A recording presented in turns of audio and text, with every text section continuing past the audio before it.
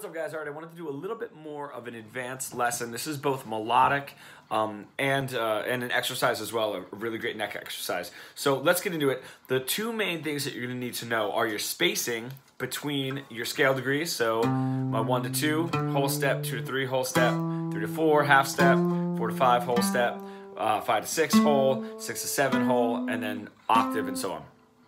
And then also, if you build a chord off of each one of those scale degrees, which are major and minor. So you have 1 is major, 2 and 3 are minor, 4 and 5 are major, and then 6 and 7 are actually going to be minor. Okay, 7 is going to be minor in this case because we're only building a dyad. We're not doing a triad. We're only doing the first and the third scale degree or chord degree off of each one of those scale degrees.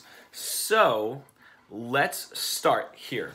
We're going to start in C, and I'm just going to take the bottom part of my C, first fret on the second string, open E string, and that's going to be my 1. Then I'm going to move up to a D, so I go up a whole step to my 2, and then make that a minor, 3 a minor, half step to 4 is major, whole step to 5 is major, half step or whole step to 6 is minor, whole step to 7 is minor, and then my half step to my octave is major. All right. So if you guys didn't notice, if they're 1 fret apart, so if I have like 6 and 5 for my F, for my 4, that's major. If there's 1 fret between, so 2 frets apart, that's minor. So basically, you're going up the C major scale, starting right here on the first fret of the second string.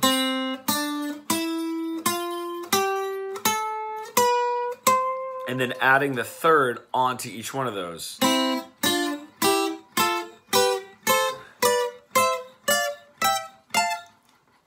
that last one in there. And I love using that in improv all the time.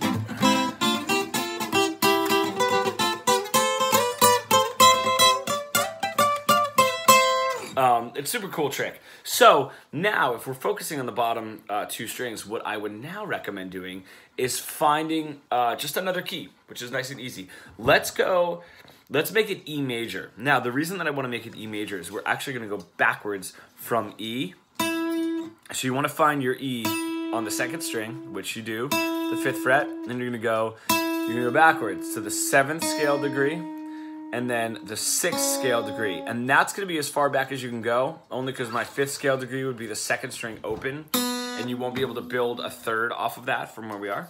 So this is what you have now. You have a C sharp. Now if you watch, we went from the 1, 7 to the 6. So I have a 6, C sharp, my E.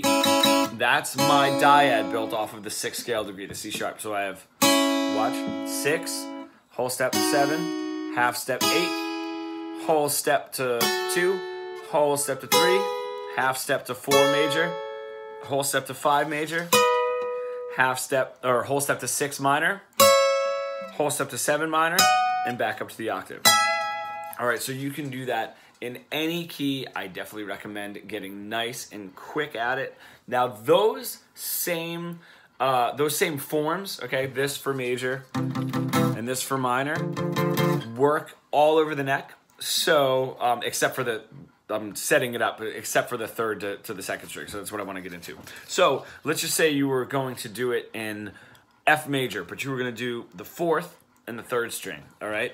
You'd find your F, it'd be the 3rd fret of your 4th string, and then you'd move it down 1 because you could still build a dyad right there off of the 7. Right. So your E. So what? 7, F is 8. Then or octave, and then you go up minor 2, minor 3, major 4, major 5, minor 6, minor 7, and then octave, and so on. So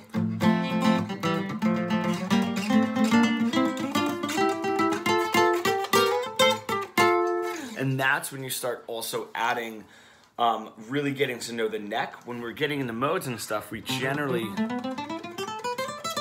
go in that direction. Every now and then we kind of go diagonally. So that's why this is a great exercise. So let's get into the very, very last part of this is going to be the 3rd to the 2nd string. Okay. So just the forms change there. If they're on, let's say I'm going to do it in A major. All right. So we have my A major chord, my A on my third string, so I'm doing third and second string.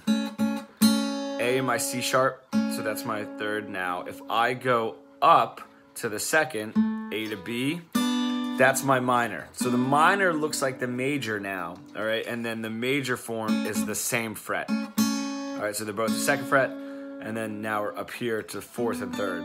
So you're just gonna do that, but thinking the same form. Now you know your major and your minor, you could still go up. And I can actually bring this down, A, bring this down to G sharp, the 7, and build a minor. So I have 7, A is my 1, whole step to my 2 minor, whole step to my 3 minor, right? Half step to my 4, major, whole step to my 5, major, whole step to my 6, minor, whole step to my 7 minor, and then my octave. So let's see if I can do that quickly.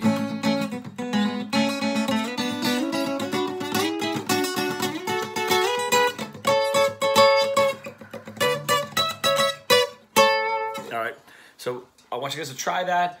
Try every different key. Try every different, whatever different strings you're gonna use. And it's an awesome exercise, and it's a really, really awesome way to, I love using it to bridge kind of solos together if I were to do something like that.